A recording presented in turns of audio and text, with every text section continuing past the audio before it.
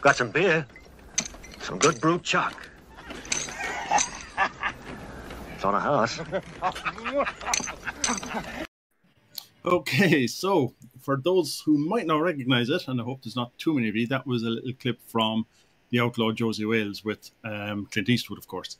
And what, if you're like me, that reference probably went past you the first time you watched it. Probably the only people who might know anything about it were in Oklahoma. And what it is it's a reference to Choctaw Beer, and that's what we're going to be talking about today, because it's something I only came across a couple of weeks ago, but it's a fascinating topic. I won't describe it here because I have with me Professor Steve Sewell from the University of the Mainland in Texas, and he's like I said, professor of history, and he wrote one of the main articles on this and did a lot of research on it. So, Steve, thanks a million for taking the time. My pleasure. Okay. Maybe what we could do is, I'm not quite sure where to start this. Maybe it's a good place to kind of set the time and location of where Choctaw came from might be the best way, because it arose in the 19th century. In the 19th century, the Choctaw Nation originally was in the southeast United States, around Mississippi and parts of Alabama. And of course, then they were forcibly removed out to the Indian Territory, which today is Oklahoma, in the 1830s. And they started to brew Choctaw beer there. And then in about the 1880s, or late 1870s, coal was discovered in that region, and a thriving coal industry developed, and about 10,000 miners came into the Choctaw Nation to mine the coal, and they quickly adopted chalk beer as their favorite beverage, and it just started from there. And typically the Choctaw Nation was dry. There was a complete prohibition of alcohol there. And then they started making up excuses on why they needed to drink chalk beer.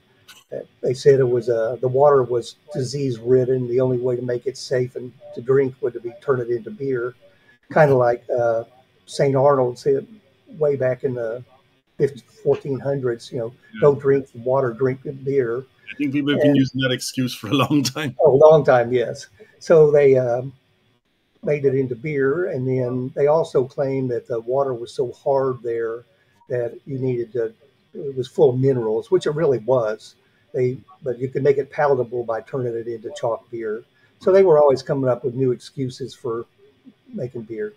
Okay, so just come back, because like I said, the Choctaw are not from that area originally. Do you know, were they brewing beer in their original home? Or they brewed it in Mississippi and Alabama when the tribe was still located there. Okay. And then they brought that beer culture out to the Choctaw Nation in what today is Oklahoma, southeast Oklahoma. Okay. And then when the miners came in, they just quickly adopted it themselves. Right. And the brewing style, I guess, I don't know how much of this, I know you have a lot of history on, like, where it went, but the techniques and stuff, like, because most of North American beers were probably brewed with corn or some maize before that.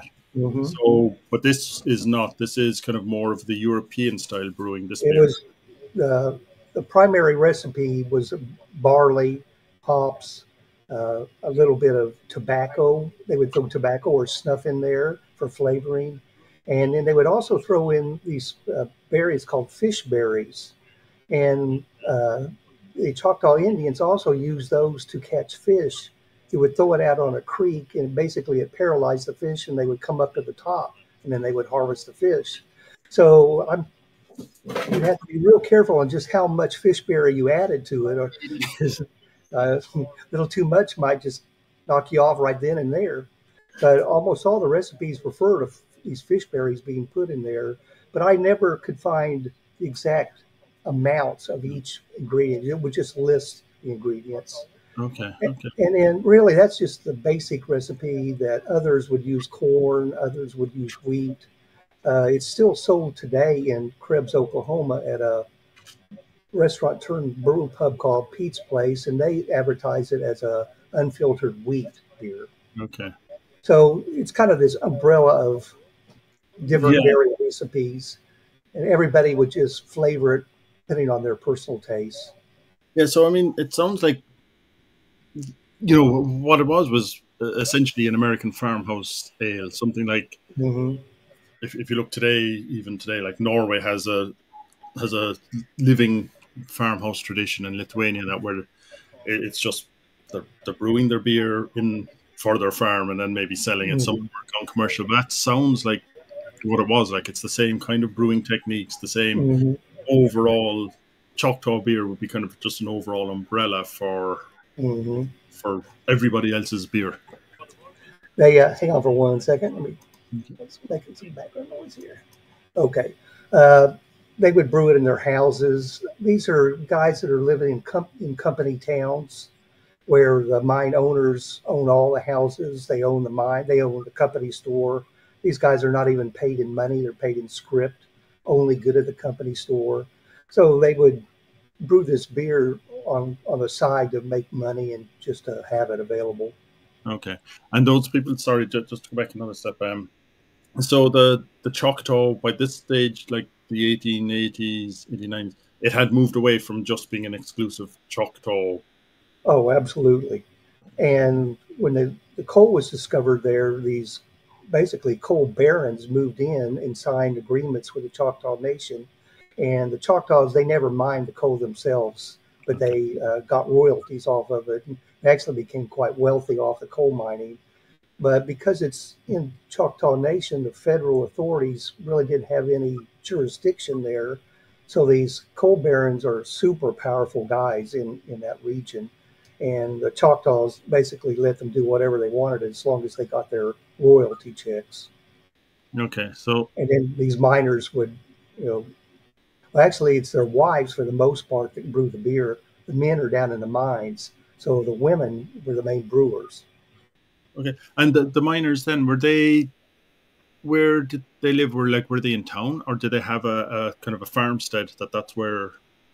Oh, These were classic company towns where the, the baron would lease a small area from the Choctaw Nation, and then right there where the mine was, and they would throw up these little cheap little houses. I mean, really cheap little houses, okay, and everybody lived in these company towns, right. and then they would brew out back and Okay, okay. So they produce just beer buy there. it. So they weren't producing their own grains and hops and that they Oh were. no, they were buying the grains. Okay, Yeah. and I suppose the question is, okay, it originated with the Choctaw Nation, but that name stuck. The name Why? stuck. Everybody always called it chalk beer. Uh, a lot of these, almost all the miners that came in were from Europe. They were Italians, Poles, Russians, uh, Welsh, people that had some coal mining experience. And they would come in and they had this beer drinking tradition. And they just, as soon as they discovered chalk beer, they embraced it. And yeah, I guess I'm still trying to understand. You know, that phrase "chalk beer," and I know it's an umbrella. So, is there any? Were the miners using like? I'm trying to understand. Is there a specific technique or ingredient beyond poisoned fish berries and snuff that kind of defined it, or did it Now, just I think became? it was pretty crude production. I mean, they were probably brewing it up in sheds, in kitchens, in garages, just anywhere you could brew it up. I Right. mean, it wasn't professionally made. In fact, when I was in my 20s, I worked in data processing, a third shift, got off at 8 in the morning. And I was in the car with this guy who worked there, and we stopped at some bar that he knew, knocked on the door at 9 o'clock in the morning. And of course, they were closed. And he came out 5 minutes later with a gallon jug of chalk beer, and that was in the 1980s. And I just remembered having about a half inch of sediment at the bottom of the gallon jug. So you never drank it down to the bottom. You left a little at the bottom. It was all that yeast that had settled into the bottom. Right. And yeah, so yeah, because I came across a video when I knew I was talking to you. Went doing a little search, and I came across a video that was just I think it was the Oklahoma. I don't know, some Oklahoma newspaper had done a thing on Chuck, and they had their beer reviewer brewed up a batch he'd gotten from he'd gotten the recipe from someone. So it did live on well into the 20th century as a kind of a. Oh, absolutely. Like I said, this guy was able to get a gallon of it in the 1980s, basically out the back door of a bar that they were illegally manufacturing it. So it's still part of Oklahoma culture to this day. This Pete's Place in Krebs. Krebs was a tiny little town of about 400 people now. It was bigger then. And one summer, I spent a whole summer in that region cataloging these old coal mines for the State Historical Society. And this little town of 300 or 400 people had 6 Italian restaurants, which was, it's the vestige of that, all those Italian miners that lived there. And Pete's Place was a restaurant this guy named Pete owned it, and you could get Choctaw beer there all the way up into the 1920s illegally. And then as soon as it became legal in the 1990s, they turned the restaurant into a brew pub, and you can buy Choctaw beer there legally today. In fact, here's a little glass from that place, Choctaw Beer Company from Pete's Place, and it says since 1919, but actually it goes way back further than that. Okay, yeah, because, sorry, just go back to that video I saw, because the technique struck me as, like I'd mentioned before, like about this being very farmhouse. It was a very much, in this case, he had a relatively low amount of grain, mixed in the hops in with it into a bag, and just kind of steeped it like tea for an hour, and then didn't boil, just moved it. It was a raw ale, and it just moved straight into fermentation after I cooled it down and fermented. So would that have been typical of how they did it? That's typical of how it was done. Sometimes they would brew it up in these big crocks, like a 10-gallon big old crock, and they would brew it up in that, and then they just would boil it on a stove and then let it cool off and then let it ferment for a couple of weeks, and then they would pour it off and sell it off. It went for, like, in the 1920s, like 25 cents a quart. It was really cheap. Right. Yeah. And the strength varied wildly. It typically was around 5% alcohol, but then they found out if you double the ingredients, you could double the alcohol, the ABV on it. So they would do that. And then they got into a big, huge legal fight with the authorities on whether it was legal or not. And they dropped it down below 3.2% and then called it non-intoxicating. and then they went through all these different court battles. Technically, it was illegal to introduce alcohol into the Choctaw Nation. So they got a court to rule that, hey, this is legal stuff because we're not introducing it into here, we're manufacturing it here. And then, of course, the courts would come back and they pass another law saying manufacturing is illegal. And then they would say, well, this is actually a tonic, it's not beer. And they renamed it over and over. They called it a mead sometimes. They called it Rochester's tonic. In one point, they called it Mist. And they called it Uno. They would just say one step ahead of the law by changing the name. And then they would say, oh, it's not intoxicating. And then the Department of Agriculture would test and say, typical beer, 5%. Right. So there's one big question that comes out of that is this was a very dispersed, very local industry. There was no one dominated it in any way because it was. Oh, no, not at all. There's not like an Anheuser-Busch or some powerful beer trust running the show. So it was just local people brewing up beer for themselves and for the people of that particular community. It's a bit, I suppose it's a bit like, or am I right, like kind of moonshine? It's very similar to that sort of style. Because the women did most of the brewing because the men are down in the mines, the women would run all these chalk bars. And when they would crack down on them and arrest them, there was 2 women they arrested that were in their 70s and talked about a newspaper, them being shy girls. And there was that old TV show called The Waltons back in the 70s. And there was 2 women on there that brewed, they call it the recipe, their moonshine. And When I saw that in that newspaper article, I went, it sounds like those two old ladies on that TV show. Yes, but It's kind of an underground culture, is what it was. yeah, and that's what I guess I was coming to. Like, I mean, if I think of that kind of moonshine and running moonshine and that, you do think of it as being embedded in the culture, whereas Oh, this is absolutely. exactly the same. Yeah. And so, like so it arose. It's not really by the 1880s, 1890s, it had really no relationship to the Choctaw anymore. It was just called Choc. No, it was just called chalk. That's just where its origins was. Yeah. That by that point, these coal mining people are producing it and drinking it themselves. And like I said, that Oklahoma it was illegal at that stage, or at least in the Choctaw Nation, it was illegal. So that, like you said, they were trying to not introducing it, and they were rephrasing and they were renaming it.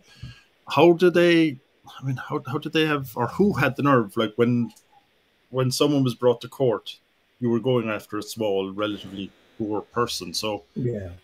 were they going after lots of people at one time? How did it get into a big court case that someone would then try and change the name? And Well, the authorities found out over a period of time that they could generate quite a bit of revenue by rounding these guys up and fining them. And I looked through all the court records of this period, and they start to look more like accounting ledgers and court records, that the authorities realized we can make some money by kind of tolerating this industry, rounding them up once in a while, fine them, get some money from them, and then they would be fined 30 days at $1 fine. That was a typical sentence. So you did your 30 days, you paid your $1, then you went back and just did it again and again. But there were a couple of cases got all the way to the U.S. Supreme Court. So there was people that were a little bit more deeply involved in the legal aspect of it. And then they finally got the court to rule that this was not. There was a big battle over it was illegal to introduce spirituous liquors to the Choctaw Nation. And they said, well, no, this is a malted beverage. This isn't a spirited liquor. So they had some pretty good legal minds throwing up some arguments that kind of stay one step ahead of the law. But who was paying for those then? That's what I guess I'm trying to understand. If it was all a lot of small individuals, who would fund a case all the way to the Supreme Court? I don't really know the answer to that, but they managed to get it to the Supreme Court a couple times. Okay. And then they would play off different courts off each other. That there was a judge in Texas that had jurisdiction over the southern part of the Choctaw Nation along the Red River, and he ruled that these malted beverages were not illegal. They weren't spirituous liquors. And then over in Arkansas, you had Isaac Parker, the famous hanging Judge Parker. He ruled they were illegal beverages. So then you would appeal it up to the Supreme Court because you've got these contested rulings on which judge is right. So then it would just work up through the court system. Right. And then Congress would constantly revise the definition of what was illegal. They would add beer. They would add malted beverages. And then the chalk brewers would come right back with, well, this is called a tonic. This isn't beer. Or this is called Mist, or this is called Uno. They would constantly change the name of it to try to stay a step ahead of the legal process. Right. And yeah, so if there was if someone was calling it tonic, then presumably, and they thought they got away with it, so everyone else copied it. But I'm trying to figure out I'm thinking, like there would have been, was there anyone who was doing this on a kind of a larger commercial at all, like that had a brand? Like, was there anyone you'd know that, would you just buy chalk from your local neighbor, or would you be looking for chalk from a certain person? Like, would there be anyone who had a bottle with a label on it? No, there's nothing like that. There's no large scale production. It's all small scale production done like by women of these little coal mining towns to supply the miners. Okay. So how did it become so well known that, it became chalk, and it was obviously known, it seems like, wider than Oklahoma. And if you look at, how did the name chalk expand out that way? to cover It the whole of just the West. it became such a integral part of the Choctaw Nation culture, and all these thousands of miners are embracing it, and then it just kind of just spread through word of mouth more than anything else. All right, so it just became, yeah, Choc just became the name for beer, basically. Yep, basically that was it. This illegally brewed, home brewed beer. Right. I guess what think about this. So if on areas that weren't, where beer was legal, which would be outside the Choctaw Nation, outside Oklahoma, but people still call beer chocolate. Would there be?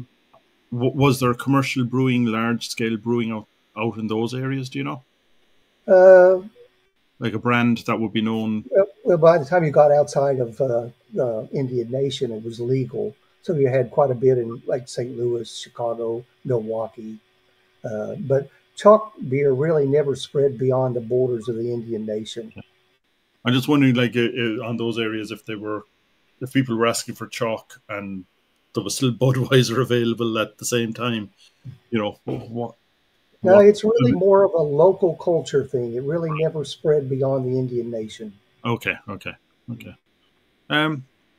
So yeah, so what happened then during the 20s, during Prohibition?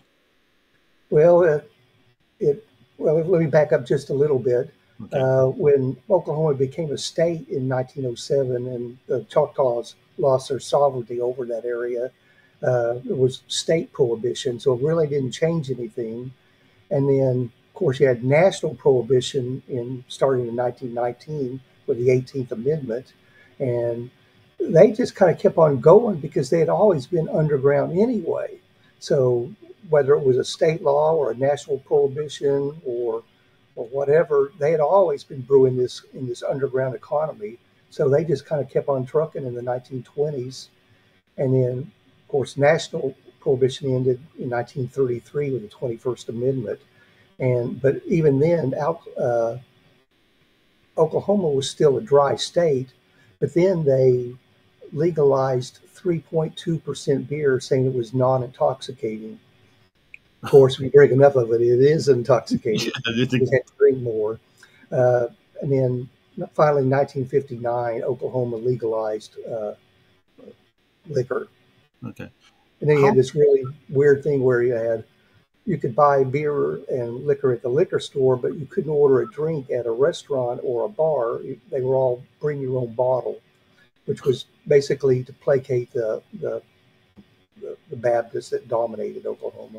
Right. Yeah, I was going to ask about that. I mean, if this was, because I have no idea about Oklahoma society or that, but is there a big divide like between those who were if it was a dry state, and yet it sounds like everybody was brewing beer, where's that? Who was dominating that it should be dry? It's kind of this divided society. You had these deeply religious, deeply conservative people who dominated the state legislature, so they had statewide prohibition. But then you had the other half of the state drinking chalk every night, so coming out of this underground economy. Right, and you were saying that they were basically, I'm still trying to wrap my mind around. So there was one group who wanted everything completely dry. There's another crowd the other half were just drinking and brewing away, and they were trying to enforce the dry laws, but they saw it as a source of revenue at the same time. So they presumably didn't want, like, who was getting the revenue from it then? Was that going to the state government? It was going to the state government. Okay. And like I said, these court records in the 1880s, 1890s looked like account ledgers. I mean, they were clearly using it to generate revenue. In fact, I was thinking this morning when I taught at Oklahoma Panhandle State, a member of our department was part of the Rotary Club and asked me to give this paper at their monthly meeting. So I went into Guyman, which was where the county seat was, and at the Rotary Club meeting, I'm giving this paper. And when I started talking about the authorities using it as a revenue generator, this one man got a big scowl on his face. I found out later he was a local judge. So it was kind of he took it personally. And yeah, but you'd wonder why they wouldn't just tax it then, legalize it and tax it. But I guess, yeah, they had the best of both worlds this way. If you were Yeah, really, they did. They had it, they taxed it, but then they still placated the yeah. religious. And did a lot Party. did a lot of people go to jail like for this? Were a lot of people locked up Oh every yeah, year? quite a few people went to jail, but the sentences were typically 30 days. Still, I'm thinking like if they're small families, and like you said, it was mainly the women were doing the brewing. Then it sounds it's tough. Like you're taking them out of the Oh, family for absolutely. 30 days. I did find where one guy got sentenced to 90 days, but I never found a sentence that was more than that. So it was just kind of this gray world of we know it's illegal, but we can tax you or we can fine you and make some money. And they just weren't going to stop drinking chalk beer. There was somebody who was going to be brewing it, and you could get it one way or another. I found this one where they raided this woman's house, and she said, "Well, I'm brewing this beer because the doctor ordered me to for my sick daughter." But when the authorities came in, there was about 15 men there that all claimed to be doctors, and they were coming in to check on the sick daughter. And then the Indian agent said, "Well, I'm pretty sure these doctors are practicing without a license." So there's kind of this like I said, this culture that developed around it. Everybody drank it. The authorities they could not find a way to stomp it out because they weren't going to stop drinking chalk beer. So there was kind of this uneasy situation where they just kind of tolerated it to some degree. And when they were brewing this, presumably not every house turned into a saloon or something. So they must have sold like maybe one per, I don't know, every 10 or whatever. I have no clue whatsoever. Yeah. But would they have sold then into this central bar that then people came and Well, bought? each of these towns, they called them the beer joints or beer dives, and they were producing it someplace, whether it's out in the woods or in a shed or a garage or in the kitchen, and then they would bring it to these beer joints, and that's where the miners would. And so, sorry, just to clarify, so you might have had a load of people just brewing individually, and then they'd sell to the central person. He wasn't running a brewery. There was just everybody was coming and selling to him. So some people would just brew it and consume it themselves. Yeah. And there had to be a little bit larger scale to supply these beer joints. Okay. Yeah. So, yeah, and then obviously the one thing about that is you don't know what quality of beer you're getting when you arrive because it could be anybody's. One glass could have been brewed by one person and another by the next person. So yeah, so that's where you come down to, I suppose. I mean, that's the advantage that the big brewers have now. Like it's the consistency, you know what you're getting rather than this was. You might have different batches from the same brewer that taste differently because they were flavoring it with different stuff. They would throw raisins in there, plums. They brewed it based on their personal preference of taste, so it would vary a lot. Right. Yeah, I guess I'm fascinated, but the idea that there maybe was no way to tell who was brewing it, because if you look at, I'm thinking of places like Norway where they have the kind of farm brewing traditions still going there. It's very much like a farmer, and you know who the good farmers are, and they're who can brew the good beer, and they're very proud of it. And if you brew a bad beer, you get a bad name. Well, that occurred here too because there were several of these women who had a reputation of making the best beer. Okay, so and they knew who made the good beer, and then you would go get their beer because it was the best. Okay, so you'd search that out. Yeah, it's fascinating. So then, okay, I'm just going through. So we went through the prohibition, and it came back, like you said, a dry state, and it was finally, I think you said the 50s. It was in 1959 they legalized everything, and then it wasn't until the 1995 that Oklahoma legalized microbreweries. Okay, and then you have these little microbreweries pop up, and Pete's Place became one of them that's where Choctaw Beer is still, you can buy it to this day. And you can buy it in grocery stores within 40 miles of Krebs. But really, it's this very small area where you can still get it to this day. You Right. can get it at that one brew pub, or you can buy it at a grocery store or a gas station within a few miles of Krebs. But it really doesn't get out beyond that. Right. And that, like I said, that's a wheat beer. So does that kind of exist in name only, or is it, how much relationship does it really have to what was being brewed The there? original, well, probably a little bit thin at times. That it's they say they use the 1919 recipe, and the only difference is it's quote legal now. Right. Yeah, and I'm thinking in Ireland we have this, it's bootleg spirit that we've had for forever called poachine, and suddenly that's not legal, but there's someone selling poachine, which is, it's not the same stuff, but it's a legalized version, and I'm pretty sure it's, got no relationship at all to what's there because it becomes a business, and you just you just kind of reclassify. And so they're only brewing, like you said, for their own brew pub in a little area around the place. Are they That's really? about it. It's very small production. Are they?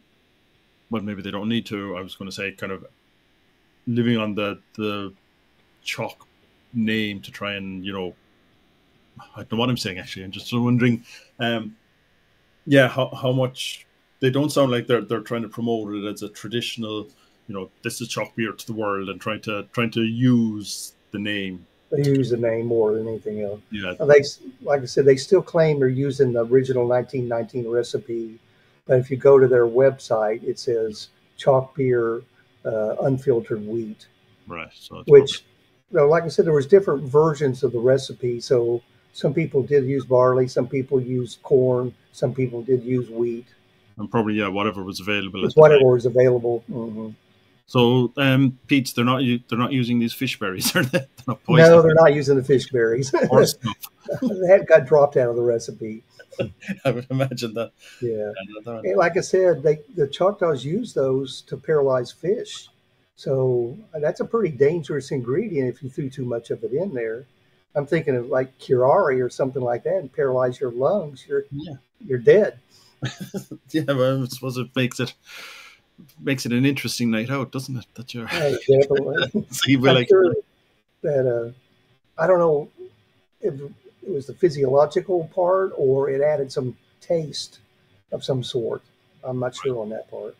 Right. But you see it quoted all the time in all the various versions of the recipe. And did that kind of disappear out from those recipes at some point in history? By the 1920s, the fish berries has disappeared. That late? Yeah. I would have thought it might be a bit earlier. Yeah, you would think so. So, yeah, I mean, it's a fascinating, like I said, it's a fascinating topic because I never came across this whole culture that kind of, it's a beer culture that when I did see the Outlaw Josie Wales years ago, it just flew by me. I didn't give it a second. If you're not aware of it, you wouldn't really, that word doesn't really mean anything to you. How well known is it? Like, is this story of this beer known around Oklahoma? Does everybody still know about it? Are there people still brewing? It's like if you just type a Choctaw beer into a Google search, you get all sorts of references to it. And all these various, the Daily Oklahoman had, which is the big newspaper in Oklahoma City, they had a story on it.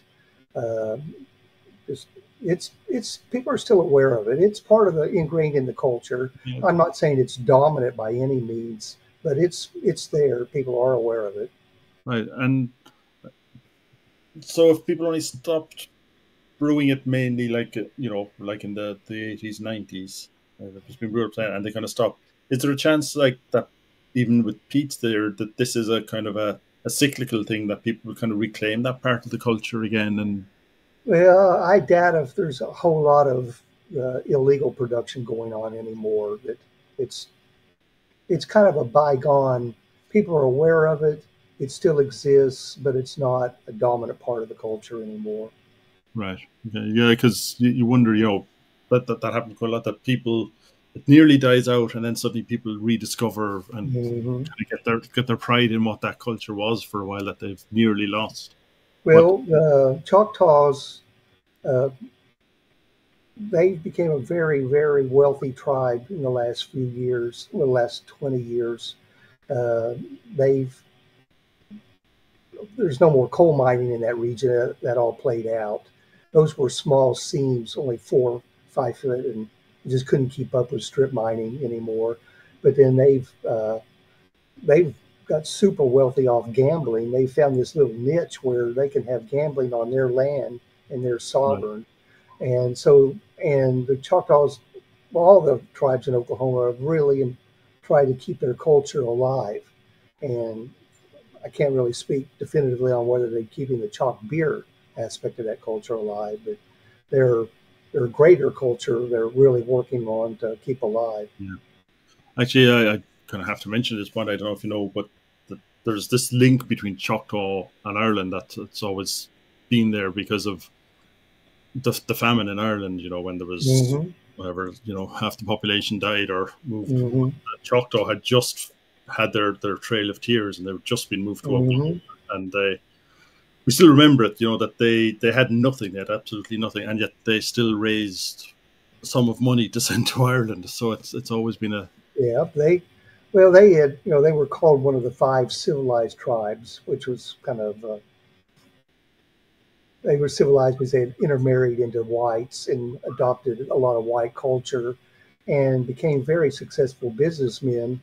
And like I said, now they opened a casino a few years ago and then a big hotel next to it. Well, they just built a $150 million hotel expansion and paid cash for that hotel. okay. Cash. And then all the Choctaws get free college education, free health care. So the Choctaws are a very successful tribe. Right. Well, they've come a long way since they helped us out anyway. So A that's long ways from the Trail of Tears, no doubt yeah, about it. yeah. Because like I said, that's something that it's not. It's not front and center here, but people are aware and still remember that they sent that money, even small as it That, was. yeah, That I didn't know. I wasn't aware of that. That's a yeah, cool little tidbit. yeah. There's at least one memorial near where I live that is remembering that time. Hmm. So it's always been appreciated anyway. But they never sent us beer though. They never sent us beer. Probably would have spoiled on the way over. Yeah. Well, we mightn't have been able to handle the berries. Yeah. So yeah, so it's fascinating. Like I said, it's this. I guess it's outside of Oklahoma. It is a forgotten kind of It story. is. There's no Hmm. one remembers it, despite it. Do you know how? Actually, since I played that bit of the Outlaw Josie Wales, do you know how they knew about it? Like, No, I don't.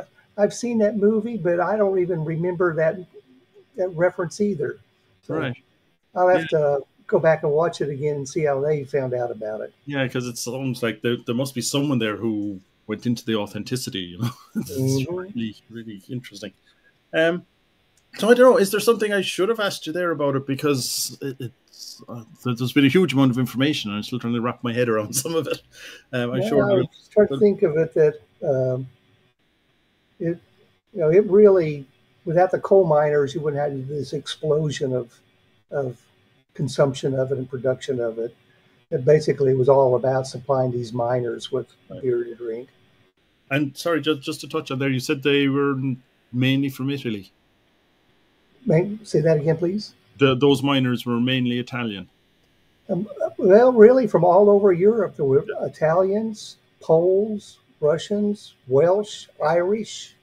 Uh, the Indians themselves, they never mind at all. They just, write us royalty checks. We don't go into the mine, which was pretty smart because those mines were very, very dangerous. I would imagine. There was a lot of mine explosions. In fact, when I was cataloging all those coal mines, I had an old 1930s map of where the mines were, and there was a big explosion in Krebs in 1892 that killed over 100 miners.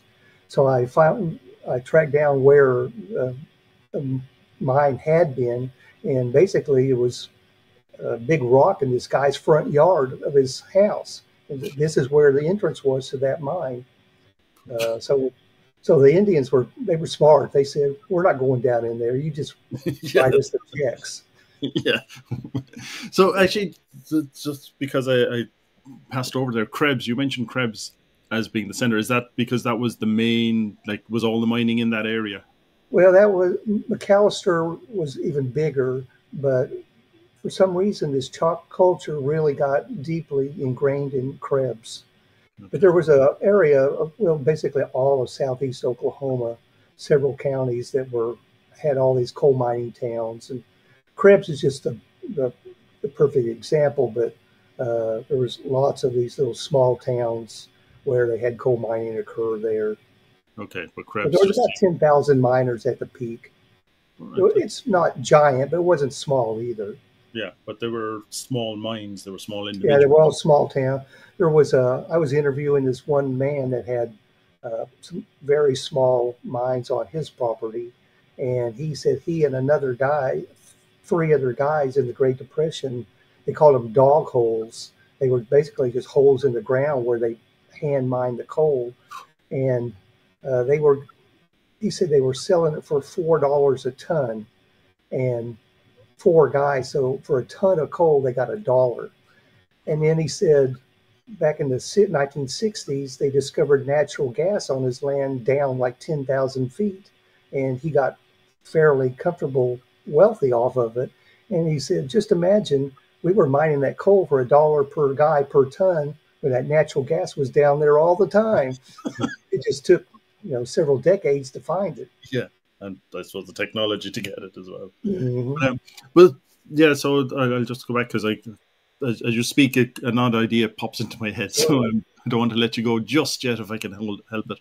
No problem. So the railroads must have gone through those towns. Oh, there was 4 or 5 railroads that crisscrossed this whole area, and all of it was mined there and then shipped out of state to various places. And presumably, yeah, then the chalk probably went along the same routes and became known. Absolutely, yes. Became known outside. And did Krebs then have this reputation for the best chalk, or they had the reputation for the best? And I said some of these individual women, had reputations as being best brewers. Right. So if you were in, I'm not sure again my geography of exactly where Krebs is, but if you were in the other end of the state, you might still look for the one from Krebs rather than if you just around you. Mm-hmm. Like I said, it really never got out of that region. You had to go there to get it. Okay. So, but then there's, like I said, every one of these little towns they were all brewing chalk beer. Okay. It was a little town called Hartshorn, and it was there were all Russian miners there.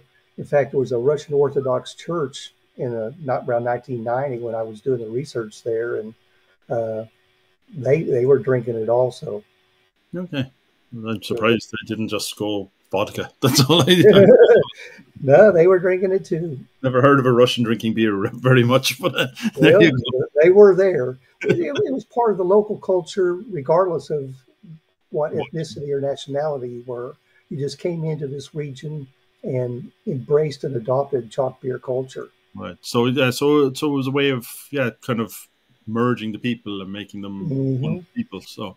And like I said, all these groups came together into the United Mine Workers there. They had a big strike that went on 5 years just to get recognition by the coal companies.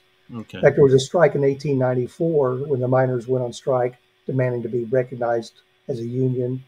When they quit mining, the Choctaws didn't get the royalty checks. So they just called up the federal authorities and said, take care of these guys. And federal troops came in, rounded up all the miners, threw them on boxcars, and deported the strike. I mean, they just shipped them right out. Okay, and there I was singing the praises of the Choctaw just a minute ago about how generous they were. Well, when their revenue stream got cut off, they were not happy. And then finally, in 1903, the mine owners made an agreement with United Mine Workers. All the miners became unionized at that point. Okay. And then that went on all the way to the 1920s. And at that point, the coal industry kind of got replaced by the oil industry, and the coal mining went away. So I guess just to finish up because I'll let you go now. So if it's a home brewing tradition, the Choctaw or the Choctaw Beer, where is there still a lot? I guess you have your peats, which is now Choc and it's branded, I guess, and trademarked as Choc. Is there any kind of home brewing of this style of beer still going on? Do you know around that? Oh, absolutely. Just this morning, I just typed in Choctaw Beer into a Google search, and I found a YouTube video on how to brew up Choctaw beer. Right, that could be the same. Just had it in a big crock. Right. So people are still doing it, and passing down the recipes and the traditions. Oh yeah, it's like I said, it's not a big culture thing anymore, but it still does exist. Right. And you can buy the commercial version, or you can buy some guy's backyard version. Like I said, my friend, he was able to acquire a gallon of it at a bar at 9 o'clock in the morning because he knew who to contact. Right. It's that sort of thing where it's still available in this underground market. Okay. And everybody's recipe is a little bit different, but it's still part of the culture. Okay. Yeah. So I mean, if anybody watching this, where can they go if they want to brew or try it out? Like, are there recipes somewhere that they can go and look up other than, or just search? If you just do a Google search on Choctaw Beer, you'll find several different websites that refer to it, and there's a YouTube video and a guy brewing some up, and then they give you I found one where it gave the amounts you needed for a 16-gallon batch. Right. Okay. So yeah. So you can find it. Nobody's gone out though to kind of make up a historical record of talking to the brewers or anything. It's just is still what's being passed on word to mouth at the moment. Absolutely, just kind of pass on hand in hand. Well, hopefully someone will go out and search it out because it sounds like it's just be careful on the berries, whatever you do. Yeah, I would not put those in at all. That's not necessary. Avoid the recipes that have poison berries in them is always absolutely a good way to live your life, really. Yes. Listen, Steve, that was brilliant.